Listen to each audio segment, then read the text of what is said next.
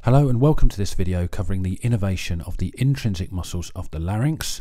Let's start with the relevant anatomy. We have the hyoid bone at the top, coloured in a kind of gold colour.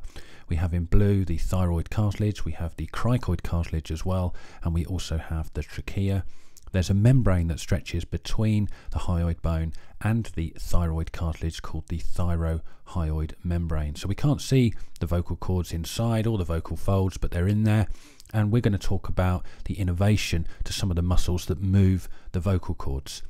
And we can summarize that by saying that in actual fact, all of the innervation to the vocal cords is from the vagus nerve, but it's from a number of different branches. First of all, let's just cover the vagus nerve. The vagus nerve is on the left and the right side of the neck, and the fibres here originate from the inferior vagal ganglia, high up in the neck on each side, and they descend the vagus nerves medial to the internal carotid artery and divide into a couple of branches.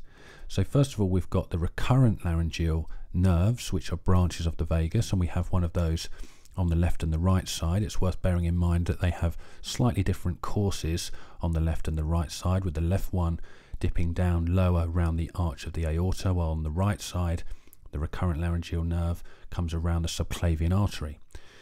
The other major nerve here is the superior laryngeal nerve. So the two main nerves, the recurrent laryngeal nerves and the superior laryngeal nerves. Now the superior laryngeal nerve divides into two further branches, the internal branch and the external branch. So in summary, we have two branches that supplies the intrinsic muscles of the larynx, the recurrent laryngeal nerves, the superior laryngeal nerve, which is further divided into an internal branch and an external branch. So how does the innervation work then? Well, let's take a look now at the functions of each of these. We're going to start off by talking about the external branch of the superior laryngeal nerve. Now this supplies the cricothyroid muscle only. So it only supplies one muscle. It's motor to the cricothyroid muscle.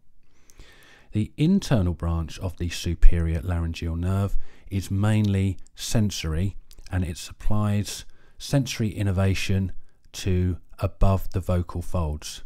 So its main job is sensory to areas of the larynx above the vocal folds.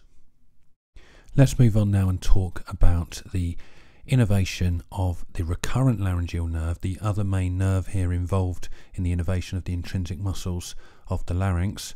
The recurrent laryngeal nerve on each side runs in the tracheo-esophageal groove and runs all the way up each side of the trachea in order to penetrate deep inside the larynx to supply all of the muscles in there except for the cricothyroid muscle, which is of course supplied by the external branch of the superior laryngeal nerve. It also has a sensory function, being sensory to below the level of the vocal folds. So a dual role there for the recurrent laryngeal nerve.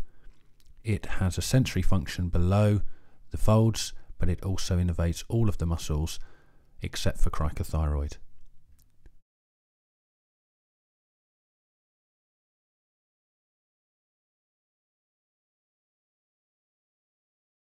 Subscribe to Soton Brain Hub for more videos to help explain the mysteries of the brain.